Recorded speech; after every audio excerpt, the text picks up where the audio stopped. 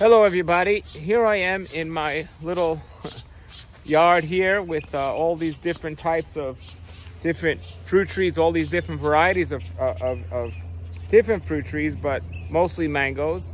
And I always have questions when I interview people on this show, on this video show, about what do they mean when they say cross-pollinating, or this mango has these parents and this. I just did a video recently about the Edward mango, and a lot of these newer varieties, Edward mango is one of the parents. So what do they mean by parents?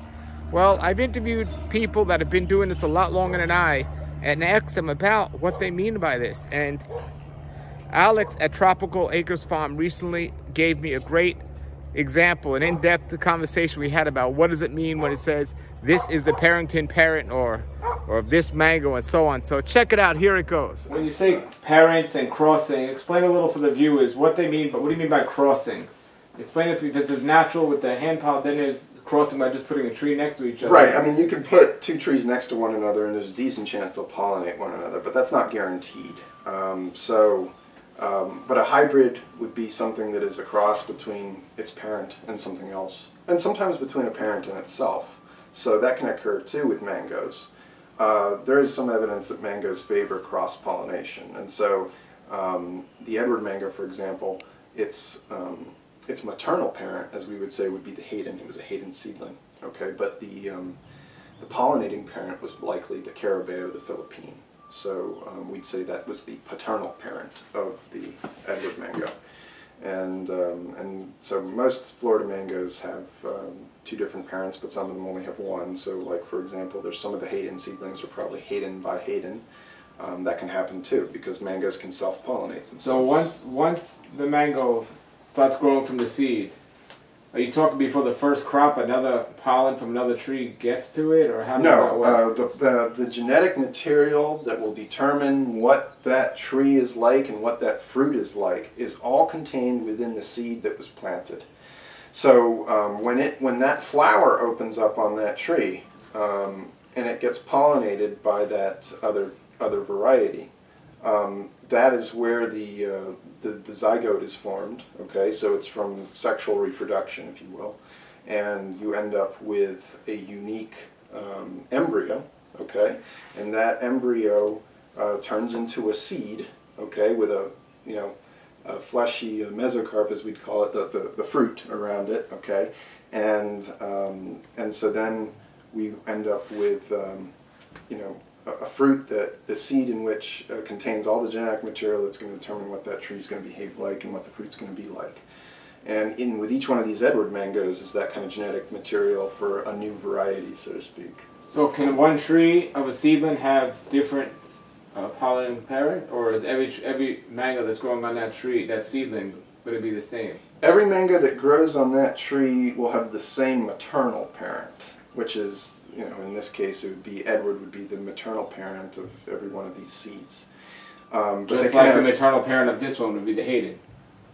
Well, the maternal parent of the Edward variety is the Hayden. Yeah. That's right. Yes. So, but they can have, a huge number of different pollen parents, depending on what's growing around them. So when you spoke about like Zill's program and so on, so you plant this, you have the seedling. And then so it gets pollinated by, let's say you have two different trees, one on this side and one on this side. Mm-hmm. Can they both pollinate the same, or one gets to it first? How does that work? Well, I mean, you've got a flower that's open on either tree, right? And so pollen is going to come either from that tree or the tree next door. And sometimes a tree way further away. You don't know what's going to carry the pollen from somewhere else over there. But whatever gets to it first and pollinates it first is going to be the paternal parent. So there's only one flower, one tree, one time to determine for the rest of the tree? To determine for that seed, yes. So there's only one flower per seed?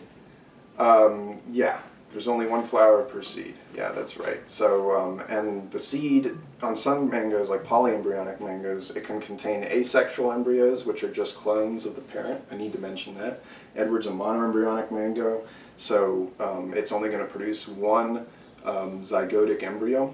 But polyembryonic mangoes will produce actually asexual, non-zygotic embryos, as well as one zygote in the same seed. So meaning poly, if you have that and you plant the seed, it'll most likely be another similar to the Edward, right?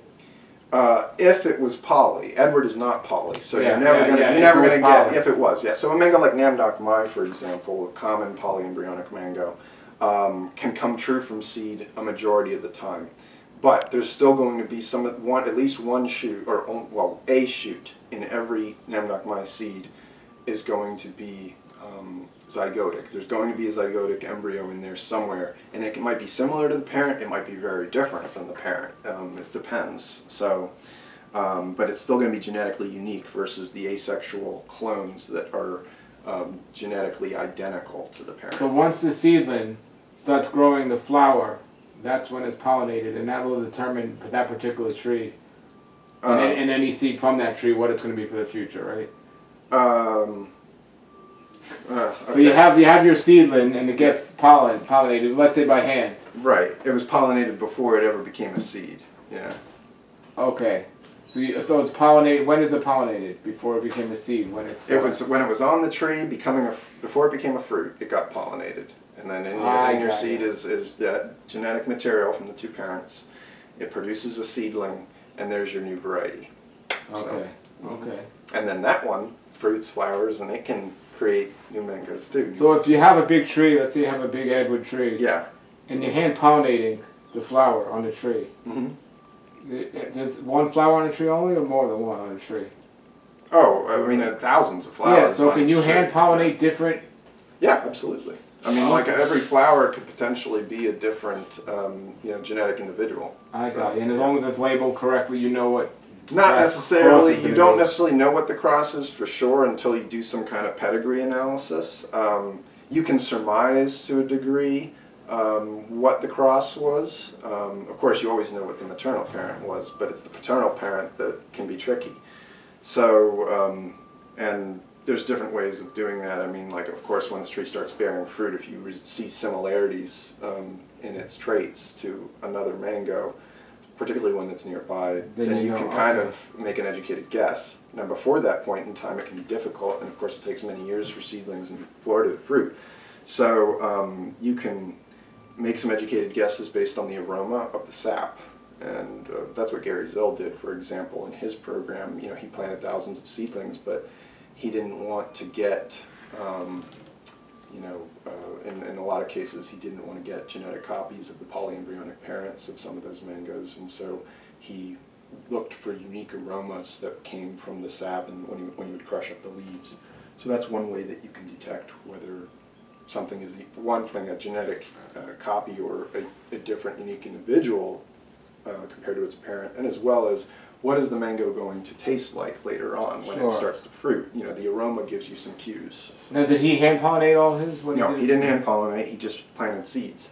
Hand pollinate mangoes is a little tricky because the flowers are very small. You know, think of like a lot of flowering plants have relatively large blooms that are very accessible. Mangoes, the flowers are like very tiny, or relatively tiny, and so it can be done. They can be hand pollinated, but in that particular program, it was just seeds planted, maternal parent recorded, paternal parent speculated on in the notes. So, have you yourself crossed any? I've not. David Sturrock did on this property. Of course, he patented the Duncan and the Young, and he bred a few other varieties. So there was mango breeding done here back in the 50s and 60s.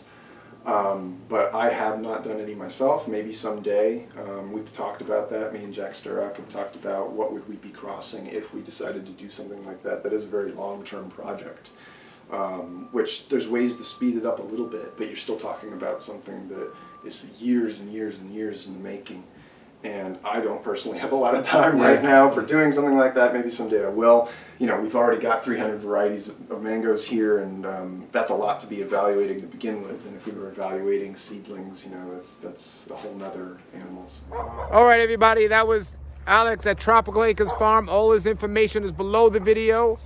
Check it out and go there and check him out. He has a lot of information about all different mangoes and just some good, knowledgeable information.